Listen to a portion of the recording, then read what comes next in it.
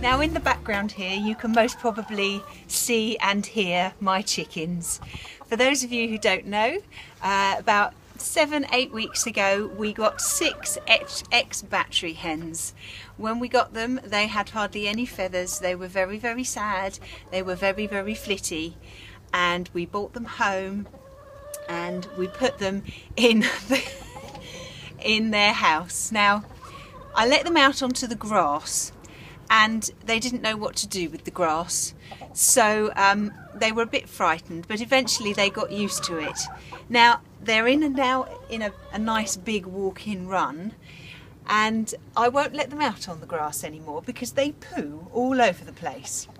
So they're in their run, but they still like to have their grass, so every now and then I will bring home a big lump of grass from the allotment and I will put it in their run and let them have some fun. So let's see what they're going to do.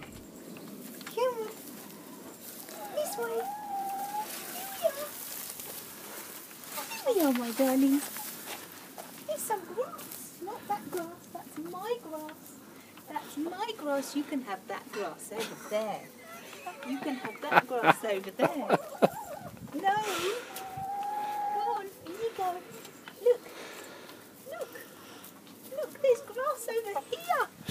There's loads of it. Heads in. Come on. This way. Look. It's all over there. There we are.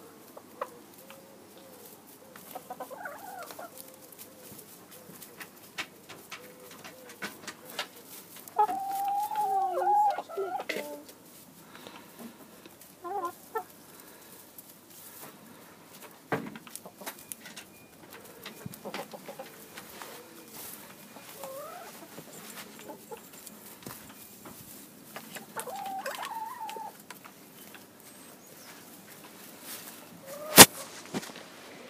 And I've just got 3 eggs. This one's still warm. It's so sweet. Well, I will keep you updated with our chickens, but as you can see they're very happy little souls now. They do fight, but Mummy is making sure they behave themselves. Anyway, I'll see you soon. Bye bye.